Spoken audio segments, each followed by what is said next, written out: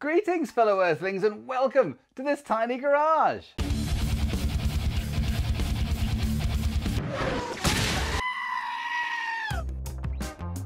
Last week we finished rebuilding the engine part of this Porsche's engine. I know, I can't believe it. And so now we get to put all the other bits and bobs onto the engine that help make that magic happen.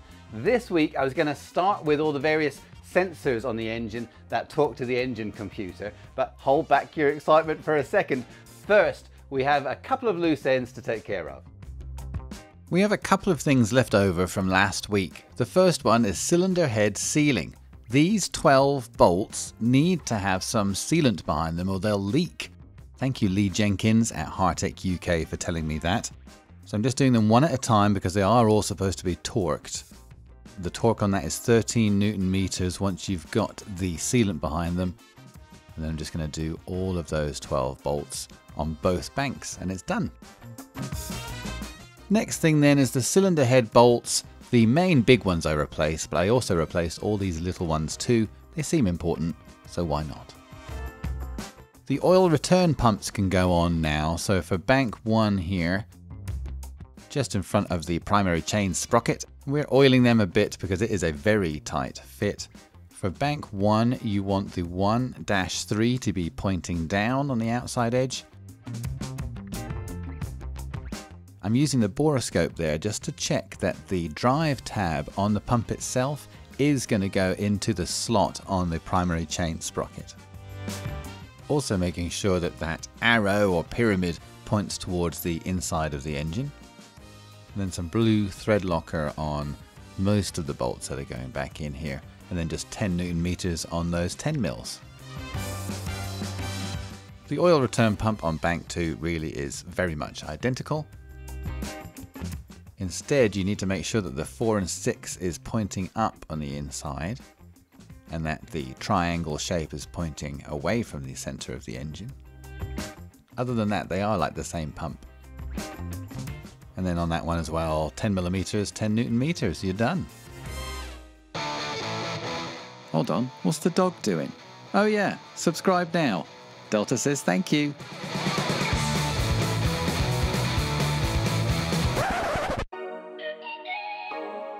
It's time now to put the other part of our direct oil feed together. You can see the oil pressure gauge on bank 2 there. Well, on bank 1 there is the same sort of port, but it's blocked off.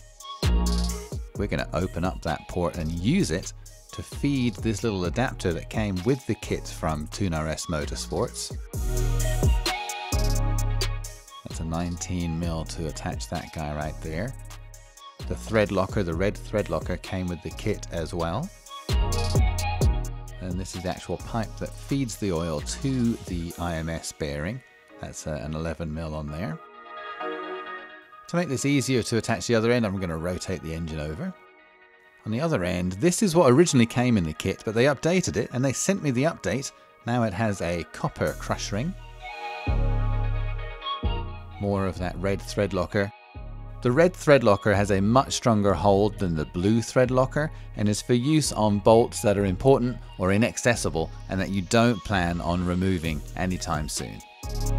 That's very much the same thing, an 11mm on there with 13 Newton meters to attach it. Next up, crankshaft sensor clip replacement. I didn't even know this was here and that it was broken. I noticed it now looking around. That has to come out. This actually does hold the crankshaft sensor wire, but it's also what holds this IMS DOF pipe in place. Here we go, looks nice. Ready to go. You can see easily there now that that's the feed from the bank 1 that goes down over to the bell housing and into the IMS. I would like if you would hit the like button. The camshaft position sensor for bank 1. Let's start off with a bird's eye view just to get a lay of the land for what's coming up. Here's what this looked like before cleaning. Okay, much better now. Okay, so here is the camshaft position sensor for bank 1. Then bank 2 is over there. And then for the knock sensors, there's bank 1 right there. And then bank 2 is just on the other side kind of thing. And then for the crankshaft position sensor, that is just one of them right there. And so let's get on with it. We're going to start off with the camshaft position sensor. That's what it looks like. Electronic cleaner on all of these electronic bits. And then also a new O-ring. Now we had to buy special at Porsche. It didn't come in the gasket kit. We did get some new thread locker from Permatex. It's a gel now and it is blueberry smell, which is a little odd. Kind of smells like a moldy boat. And then this is an H5 with 10 Newton meters. Pretty simple.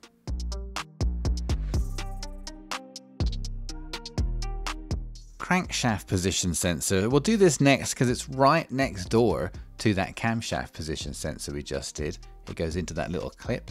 It also is an H5, but this goes to 8 Newton meters. Very little Newton meters indeed. That one doesn't have an O-ring because it's in a dry part of the engine.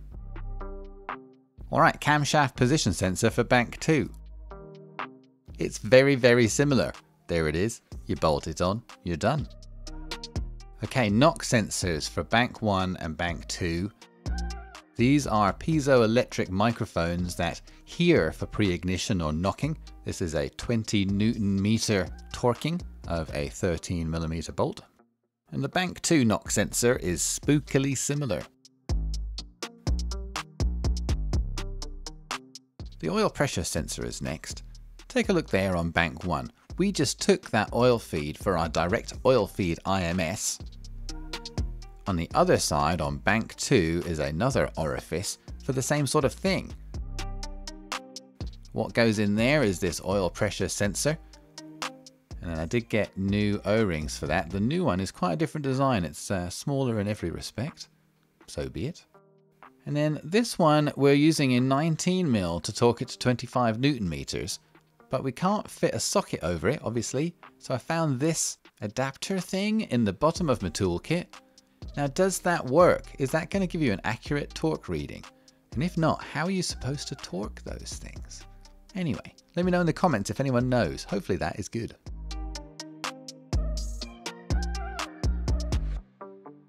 The secondary air injection system. On startup, the air pipe blows pressurized smog pump air into the exhaust manifold before the catalytic converters. That additional oxygen allows for a more complete combustion and lower emissions in a cold engine, which is good for squirrels and trees. These metal gaskets came in the gasket kit from episode 24. And this seems pretty simple. We put those 10 mils in there. I don't actually know what the torque setting is supposed to be for these particular bolts. I'm going with 13 Newton meters because that's very common for this style of bolt.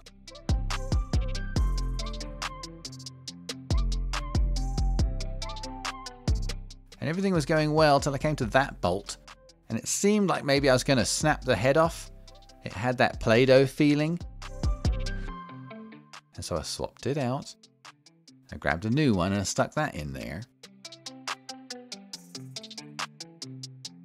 But it felt the same way. I'm like, okay, what does that mean?